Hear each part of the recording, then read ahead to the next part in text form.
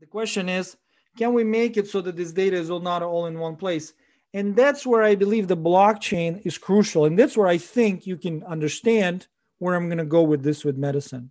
The crucial point about this is in a blockchain, decentralized blockchain, everybody holds their own keys, literally. Yes, it's a level of responsibility. In Bitcoin, if you lose your keys, private key, your money is gone. You can't like email and can you reset my password? It doesn't work that way. But there are ways around that. We can fix that up. That is not the biggest problem. The biggest advantage is that you can have your own private keys. Not only that, your private keys don't have to be tied to your identity. Bitcoin, some people think, by the way, Bitcoin is anonymous. It's not true. The fact is that Bitcoin is not anonymous, but it is pseudonymous. Pseudonymous means that you can create a key, and then the key, every action of that key is actually can be connected. But what about the keys? Let me tell you about the Bitcoin keys, the fascinating fact. So it uses, remember the numbers theory that we started with? We're kind of come full circle. Numbers theory deals with very, very large numbers. The numbers that are not found anywhere in this universe. Universe is huge, but these numbers are much, much larger. Some of these numbers take a whole page to write down.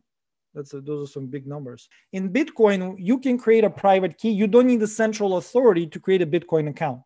You don't need to email. There's no Bitcoin central authority, by the way. You can create your own key. A Bitcoin key is really just a set of numbers. It's just a set of random numbers. In reality, you can actually sit down and just keep flipping a coin and writing down the results, zeros, 0, 1, 0, 1, head, tails, and you can convert it into a Bitcoin key. It will be perfectly valid Bitcoin key. You are your own authority. The question that might be asked then, well, wait, Daniel, if you're randomly writing down your own Bitcoin key, what is the chance that we have the same keys? And then all of a sudden, I can take your money or you can take mine. Yes, strictly speaking, there is a chance, right? Because there's no central authority. Like a Facebook, they will control that no two people with the same email will log into Facebook. It's just, have two different accounts. It's not possible. The numbers theory deals with such large numbers that it's, for all practical purposes, impossible to come up with two random numbers that are the same. Let me give you an example.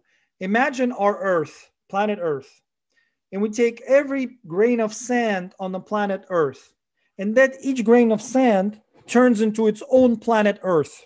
And on that, each of those planets, there's also grains of sand in the same number. So if we count those second order grains of sand, and there are a lot of them, the number of Bitcoin keys is larger by orders of magnitude. Okay. Can you fathom the number of numbers we're talking about?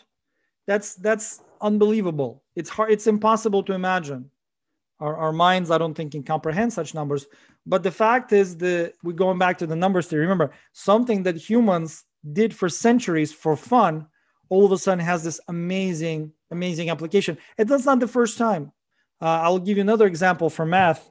Remember, there's geometry, right? You study geometry. Parallel lines do not cross, strictly speaking. There's like a definition of a parallel line. It's an axiom. But you know what? For centuries, humans struggled with that. And they asked the question, why wouldn't parallel lines cross? And in fact, a whole number of mathematicians throughout history went mad, like literally in a madhouse because of that question.